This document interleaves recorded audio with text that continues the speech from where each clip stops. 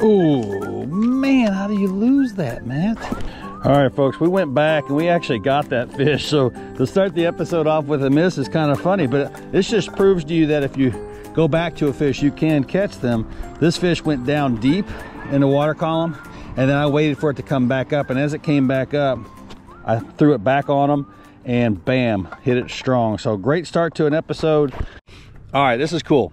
So we're gonna be fishing muddy water. We just got a massive rain in my Southern Illinois area, and I'll tell you right now, all of the back creek channels that I don't typically fish, we're all the way in the back here, and all this water is super dirty, super muddy, and these fish are allowing us to get all the way up on top of them. And so I'm always looking for muddy water, even in the tournament trail. It's the easiest fishing because those fish don't get spooked very easy at all. Now, don't get me wrong, it also means that you have to put it right on their nose, and you need obnoxious bait. So I'm looking at black, chartreuse, orange heads. So muddy water conditions are great for fishing. Look for it. And yeah, you might have to put it right on their nose, but they allow you to get all the way up there, and you can use that 10-footer and all that great stuff. So I'm gonna show you some footage today. We're gonna be catching them in several different locations around my home lake in muddy water, back creek channels. We're actually getting ready for a guide trip tomorrow, and so I want to make sure that we have the locations to go to right off the bat. So thanks for joining. Let's put some fish in the boat. Stop talking. So a lot of people ask me, like, where do you go to find the fish? And I'm just going to tell you right now, one of the easiest things to do, I always talk about creek channels, I always talk about main lake points, but if you have a muddy water part of your lake, usually it's the back creeks, all, you know, feeding these lakes, go to those places and sit there and just scan until you find them. Now, I have not fished this area in, I'm just telling you, an incredibly long time, and already had about 4 fish in the boat.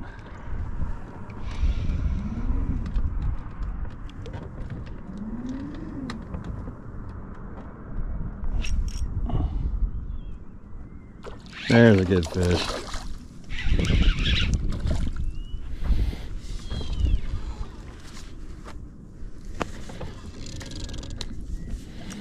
Right there, solid fish. And we got another one on the screen.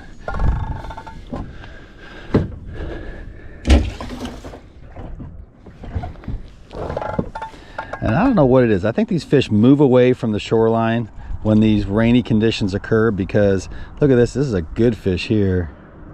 And usually they find them in the middle. So these guys right now are right in the center of, he's gonna hit it too. Look at this. See how he's getting in his strike position right there? And I can help him out just by pushing it to him. There it is. Good fish too. Bam. Good fish. We help them out. Sometimes I will push it right at him. Look at that, good fish. I'll push it right at him. So it makes his decision a lot easier. I think a lot of times if you sit there and allow that fish to evaluate what he's about to eat, he'll make the right decision sometimes, and you don't want that. So we got a really good target right here. Real important target. Always gets a little nerve-wracking when you know you got a good target coming at you, and you want to make sure you do it right. So I don't screw her up at all with if I feel like I have a bad drop, I am not going to waste a drop on it if I can help it. And that was a bad drop, so we're going to do it again. We are trying a different color too, which is kind of a little nerve-wracking that I'm doing that right now, but here he comes though. I just saw the movement. There it is. There it is. We got him. Big fish. Big fish. Look at that. That is a big fish.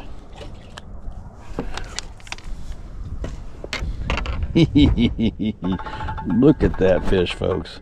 That's a 2-pound fish right there. That is big.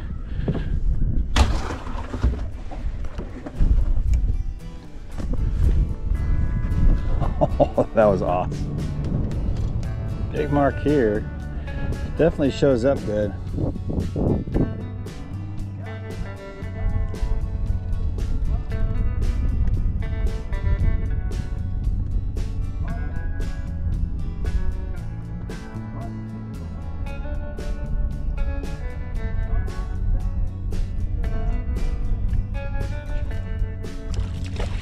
There he is. Look at that dandy fish right there. Let me show you guys something. Show you my setup, all that good stuff. Another tank going in the boat. All right, this is the new 10-foot 3-pound fishing 10-footer. It will be out in about 2 months. I can't do anything without that. This guy has been built over years, and no joke about that. Sniping braid and the brand new 3-pound fishing reel. It's not available yet, but it's coming. You guys stay tuned, it's coming. Everything meant to be lightweight, flexible, and we got another target on our screen. So anyway, that's the gear, folks, and I only work with top-notch gear, and sniping braid and all these products are represented by 3-pound fishing now. There's a reason why.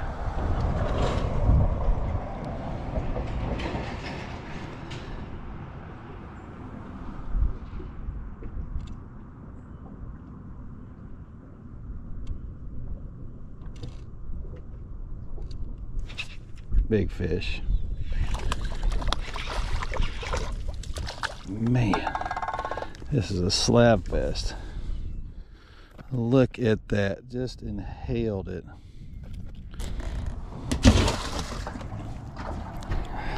I do want to talk about one thing, and that is colors. Muddy water, we want something bright, right? We've talked about that. So if you've been watching 3-pound fishing, you know that I'm all about 32nd ounce jig heads. But during muddy water conditions, I need bright, obnoxious baits. I'm using the brush pile jig right there. That's obnoxious, something I wouldn't typically ever use in clear water situations for sure.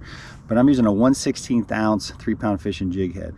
This guy is absolutely imperative. I've noticed, and I've been fishing these conditions since it rained, that when I use a 32nd ounce jig, I do not get the bite hookup. I don't. The bites don't come as easy. I have to put it right on their nose, but the bigger jig head helps. Then bait pop, a lot of times, I don't show it enough, but I will smear it on there to get a feedback from these fish. I don't use it so much for live sonar seeing it because I can pick up my jig when I'm by myself, but I use it as a carrier, and I think it's fantastic most of the time. Now, if I can't see my jig, obviously I would be using it for that purpose, but really, I love the fact that it's a nice carrier of the original fish formula scent. So let's see if it goes down good here. Let's do it again. All right, good fish here. First drop since talking to you guys. Let's see if we can get this guy to react. You know, if I didn't have these muddy water conditions, I probably would consider, here he comes, I would consider my 13-footer. There he is.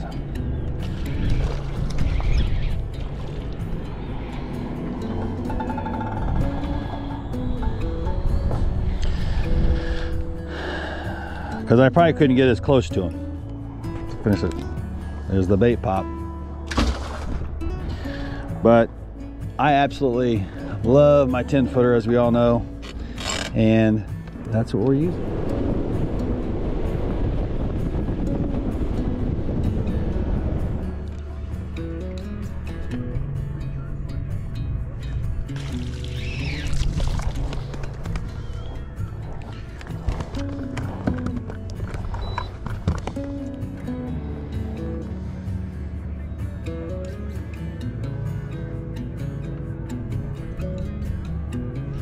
There we go.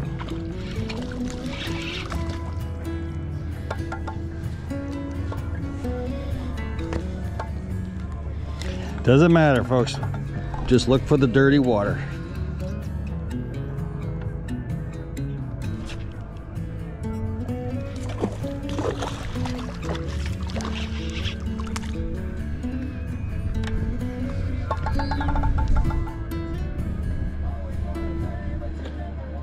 All right, guys, I hope you guys appreciate the episode. Muddy water is a great opportunity to get out there and catch some big fish, especially if you're scoping. It's just an absolute blast to do. So, and I'll tell you what, the next episode's coming up. We're probably going to be coming out of Millwood Arkansas. Looking forward to sharing that with you. The Crappie Masters Elite Series is awesome. I really do like it. And I mean, that's all I'm gonna leave it with. But I mean, Great Lakes, great opportunity, and thank the Original Fish Formula, obviously, and all the great sponsors. But the new rods, the new reels, all that stuff's gonna be coming. I'm excited about it, spending a lot of time with that. And guide trips are going great. So if you're interested in a guide trip, give me a call, 618-694-5162. Thanks, guys.